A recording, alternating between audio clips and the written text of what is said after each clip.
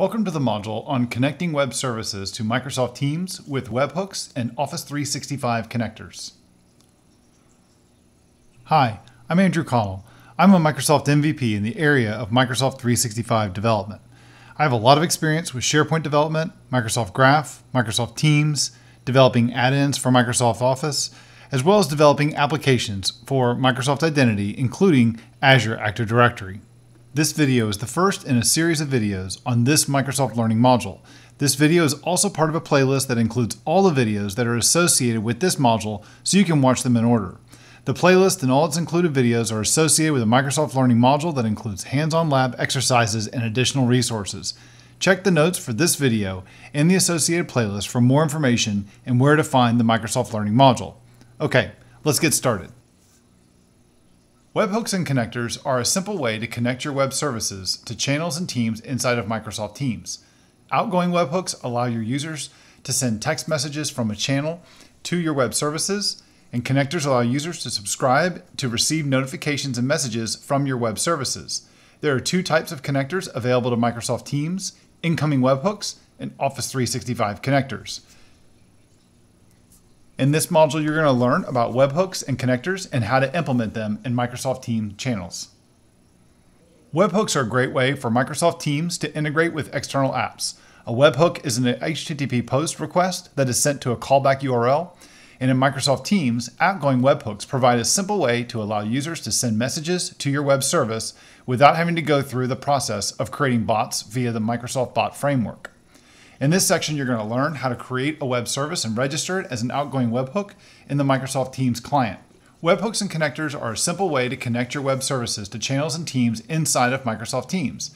This extensibility option enables you to either respond to a channel message sent to your web service from Microsoft Teams or to send a proactive message to a channel.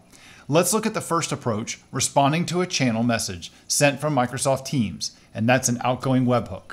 An outgoing webhook allows users to send messages from a channel to your web service, and once configured, your users can @mention your outgoing webhook to have Microsoft Teams send the message to your service.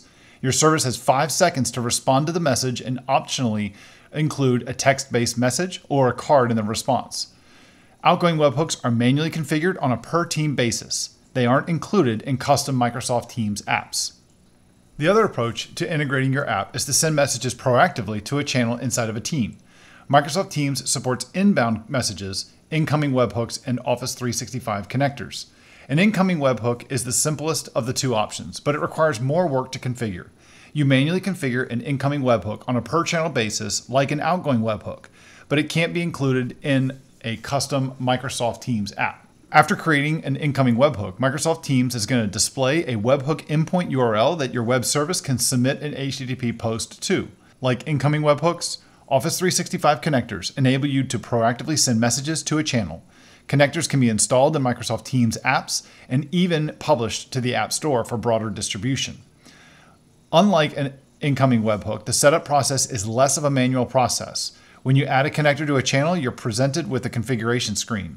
A developer can use this screen to send the webhook URL and any other configuration information collected in the configuration screen to the web service. Okay, let's focus on outgoing webhooks. Users interact with outgoing webhooks in a similar way as they do with bots. Like a bot, users send a message to an outgoing webhook by @mentioning it. And also like bots, outgoing webhooks can respond to messages sent from Microsoft Teams channels with rich messages that can include cards and images. However, unlike bots, outgoing webhooks are simpler to set up as they don't require registering and configuring the bot via the Microsoft Bot Framework. Let's look at some of the key features of outgoing webhooks. Webhooks are scoped at the team level, and you'll need to go through the setup process for each team that you want to add your outgoing webhook to. Users must also @mention the webhook to receive messages. Responses will appear in the same chain as the original request message and can include any bot framework message content such as rich text, images, cards, and emojis. And outgoing webhooks can send HTTP post messages to a web service and process the web service's response. They can't access any other APIs though, like retrieve the roster or list of channels in a team. Outgoing webhooks are scoped to the entire team and are visible to all members of the team. And like a bot, Users are required to @mention the name of the outgoing webhook to invoke it in a channel. Let's look at what the process is for adding outgoing webhooks to Microsoft Teams. The first step is to create a web service that accepts an HTTP post with a JSON payload submitted to it. You're responsible for hosting this web service.